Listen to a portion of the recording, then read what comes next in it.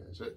If thinking about the question of what further education is for, if you go back, if I take myself and go back to why I came into further education, it was without doubt about offering that opportunities to individuals that would not get that opportunities otherwise.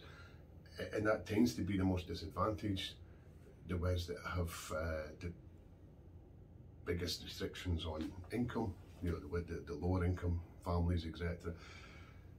What education provides within a college is that opportunity for individuals to come in, to develop, grow in a safe environment, which they would not get anywhere else.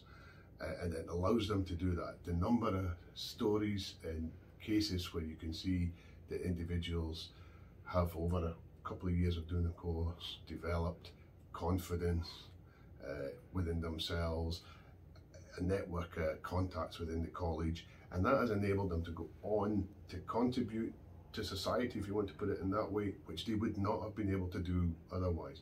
Now, that is the real value of further education, the real value that we should all be looking at.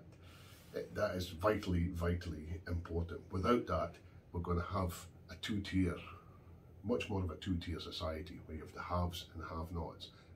Colleges and further education is absolutely crucial to bridge that gap and to ensure that opportunities is there for all.